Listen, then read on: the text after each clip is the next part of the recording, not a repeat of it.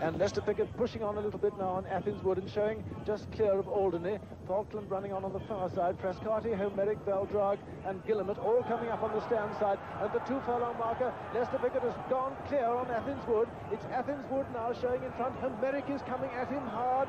And it's Athens Wood from Homeric with Valdrag running on strongly on this side as they come to the final furlong.